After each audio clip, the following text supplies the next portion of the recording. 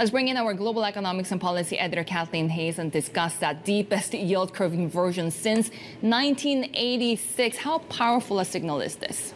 Pretty powerful.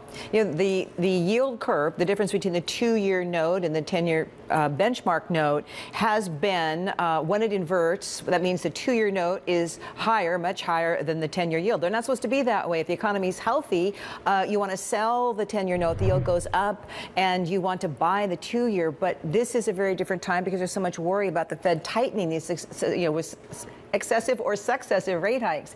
And what this chart tells you is that when there's an inverted yield curve, particularly a more extremely inverted one, since the biggest, as you said, Sherry, since 1986, it's followed by a recession. Now, there have been some inverted yield curves that were not followed by a recession, but every recession has been. That's what's happened. So that's why it's so important. Now, it's interesting, too, that a story that one of it moved the markets, but it got a lot of attention. And it's about Macro Hive, their senior market strategist, saying, after these bets on a 6% funds rate in the interest rate options market that started like late Friday, Monday, and has continued through this week.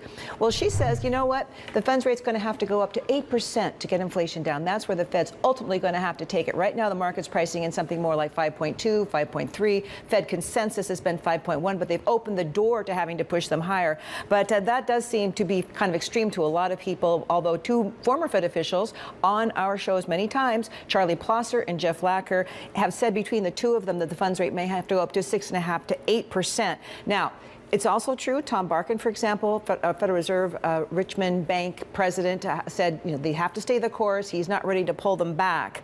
But it's interesting, Heidi, how much the markets were saying, oh, the Fed's going to pivot, it's going to start cutting rates until very recently. And now it seems like they're turning around and saying, oh, my gosh, maybe they're going to over-tighten it. Maybe we truly are heading into recession.